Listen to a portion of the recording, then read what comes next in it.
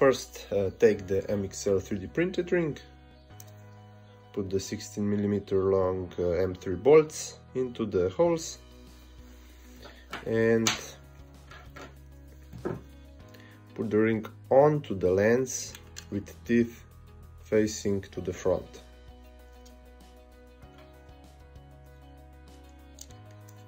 Like so, and tighten down the bolts.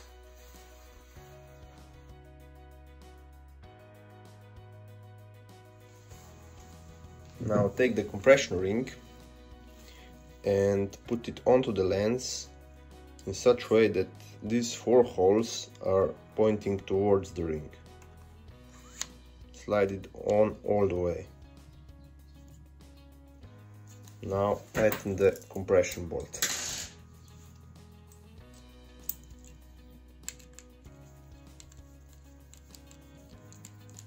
Not all the way, just so that you can feel some resistance, and then you can test if it's holding well.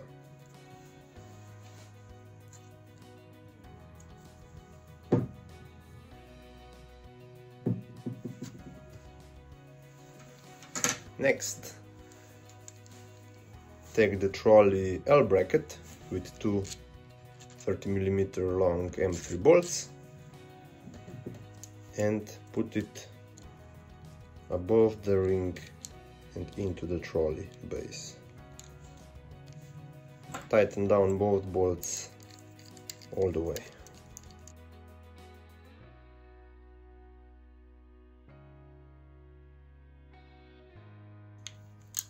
And now you can test if the ring moves smoothly and if the trolley slides through the base normally.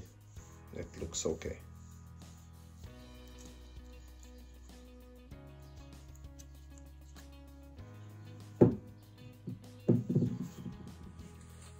Attach the motor L bracket with 4 M3 bolts.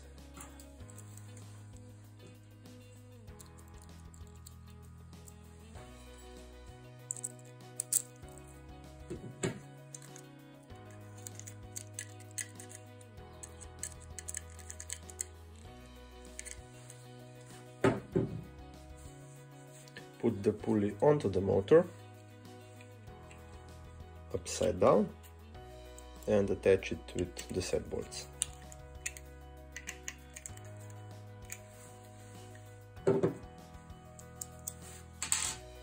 Now put the timing belt onto the MXL ring.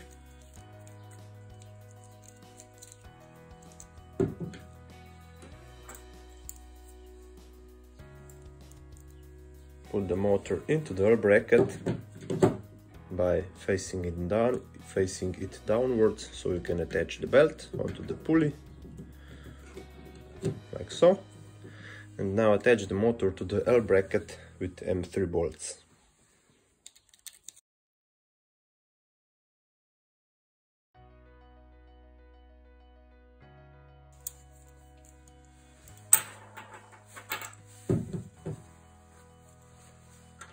Attach the anti-flex arm base at the back of the trolley with 2 30mm M3 bolts.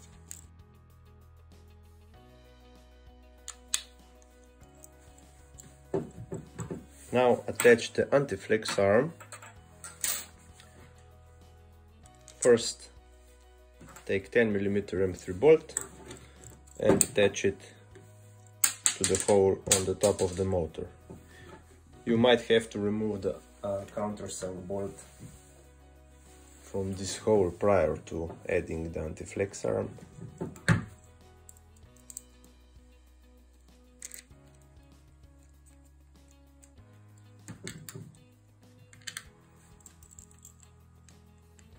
Do not tighten it all the way.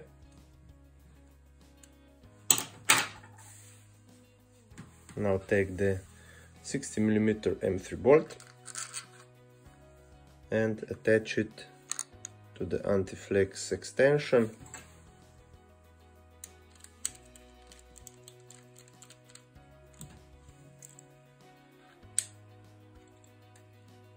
make sure that this bolt is straight, and when it's straight upwards, tighten the 10mm bolt, like so. And now to adjust the flex optimally, motor should be in parallel with the trolley. So in our case I have to tighten this just a little more. Okay. Belt should be optimally tightened now. That's all. You're ready to autofocus. Clear skies.